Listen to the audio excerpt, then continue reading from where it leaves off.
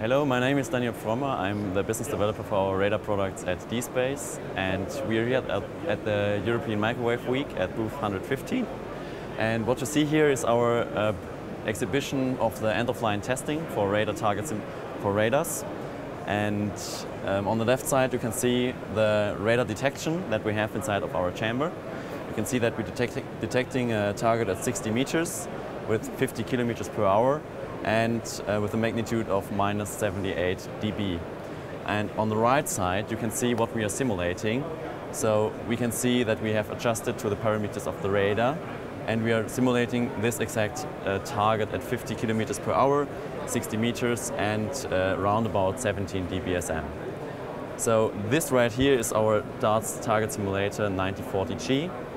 It's connected to the chamber, and inside of the chamber we have a very special setup which was developed together with a partner of us, Noffz Technologies. Noffz is building the chamber and the robot, and dSpace is integrating the radar target simulator and making the measurements at HF level. So what we have here is now the inside of the chamber, and for demonstrational purposes we have opened it now here. And what you can see inside is on the one side the feed antenna that is sending the wave to the reflector.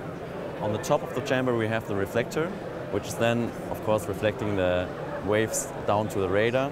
And by the parabolic design of the reflector we will get some planar wave fronts that we would not have if we would operate in that distance usually.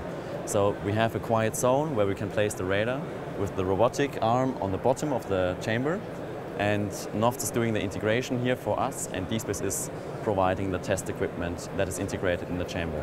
It's really easy to make some production line, end-of-line testing with the Cater reflector chamber at a low space and with less effort for calibration and the whole production.